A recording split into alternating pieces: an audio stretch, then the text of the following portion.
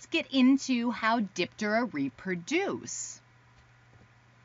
If you remember back to the beginning of the semester, we talked about the different types of reproduction. So we're going to be using those terms again. Now, the Diptera as an order are holometabolists. So remember that means a whole life cycle. They change from egg to larvae to pupae to adult.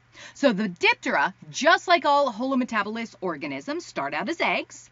They will hatch into the first of several larval instars. Remember that an instar is a stage of development in that larval stage. They will then pupate and eclose into adults.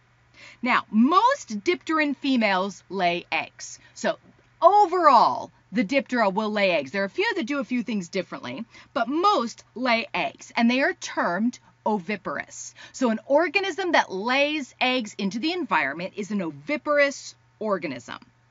Now, other Diptera will retain those eggs internally until they hatch. So this kind of gives those larvae a leg up if you think about it. So think about these eggs being laid in the environment. That's a pretty dangerous thing. They can't run away. They don't have any defenses, really. I mean, they can't bite back. So they're dependent completely on the chorion or on the eggshell of that egg to protect them.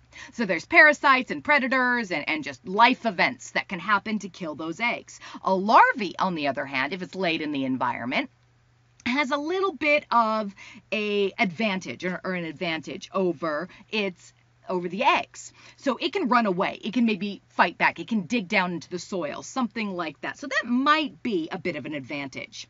So those females that retain the eggs internally, she still produces them, but then they hatch into an early instar larvae. She will then lay those into the environment.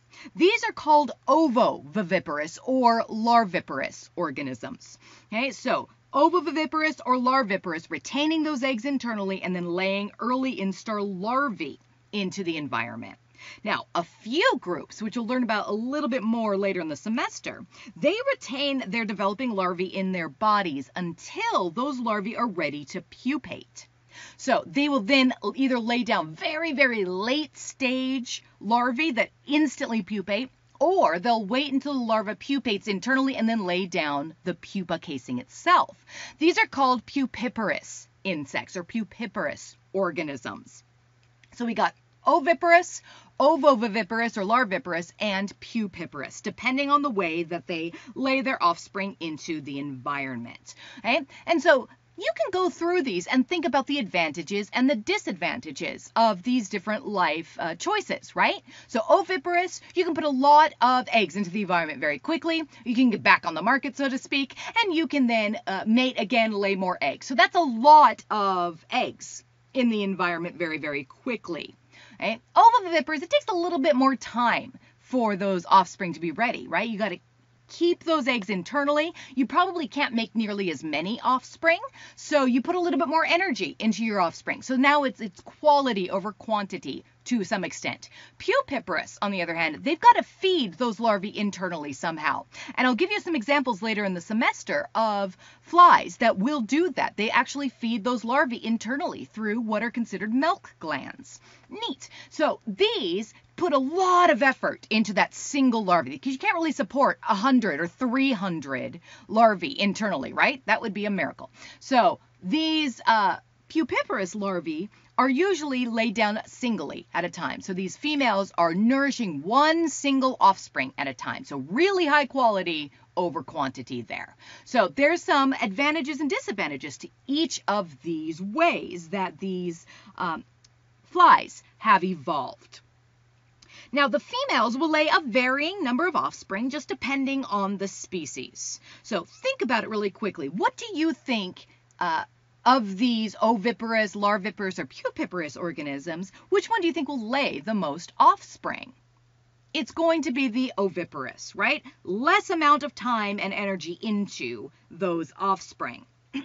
So they can lay this varying number, so the oviparous will produce more offspring sort of all at once than those that are larviparous or pupiparous. Okay, so they just quantity over quality in that case.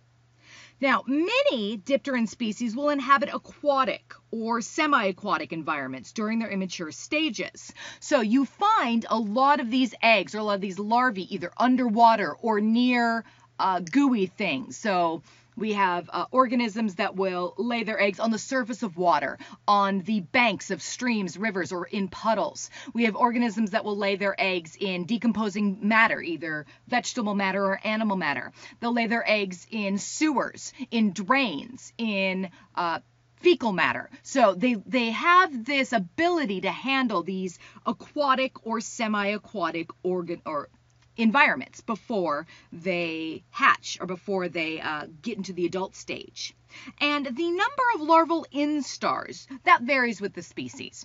In general, a Diptera will have 3 or 4 larval instars. There are a couple that are a little different, but for the most part, we see 3 or 4 larval instars before pupation. Now, let's look at the general rule of thumb of these instars and these pupa.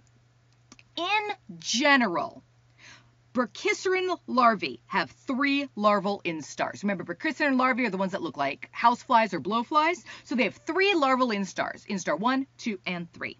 Nematoceran larvae have 4 larval instars. Now I say in general because every once in a while there's a single species that comes in and just screws up the whole thing. But in general, Brachycera is 3 larval instars, Nematocera is 4 larval instars.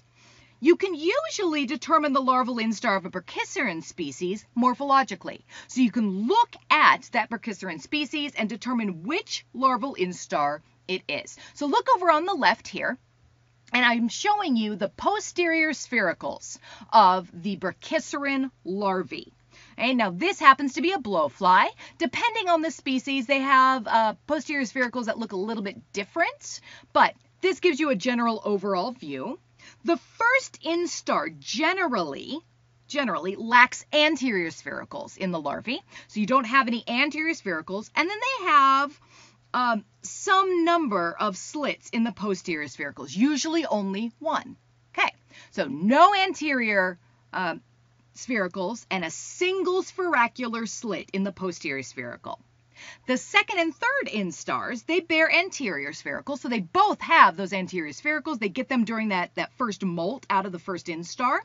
And then they have 2 or 3 spiracular slits, depending on their instar. So the second instar larvae has 2 spiracular slits, and the third instar larvae has 3. That makes it really easy, right? First instar 1, second instar 2, third instar 3. So it's super easy to tell Brachycera. So when you're in the lab and you're looking at the Brachyceran larvae, look at their posterior sphericals. You should be able to tell which instar they are in.